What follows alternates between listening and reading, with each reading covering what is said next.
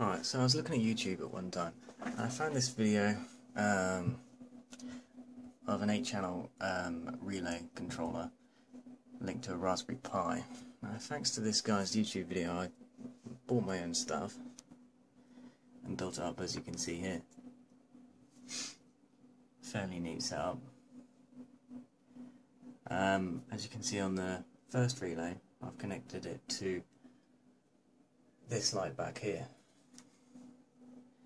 Now, I've written an app in Java which uses the Pi4j project, and on my phone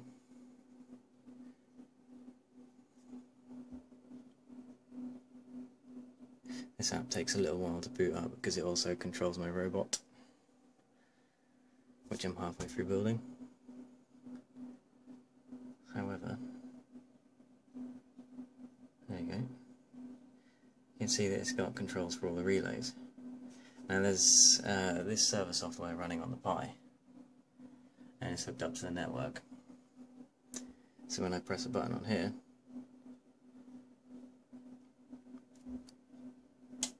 the light goes off. Okay. Now there's nothing hooked up to the rest of the relays, so when I hit the others,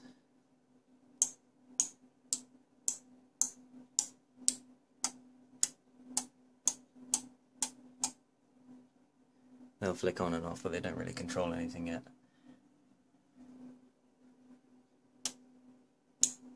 So this is taken to 230 volt direct from main supply into the relays. You can see that the same input goes across all of the relays, so I'm hoping to power different lights from the same input. The Pi is powered by the 5 volt phone charger. Each relay is controlled by one of these cables along here. They're also powered by the Pi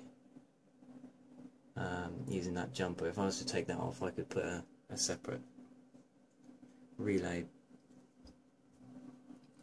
power source on there. So that's a kind of update one. We'll see where it goes from here. I was thinking about putting some lights behind the screens, and perhaps having a motion sensor so it turns on when I sit down, or perhaps even just running the program when I log onto my computer so it turns all the lights on behind. Alright, thanks for watching.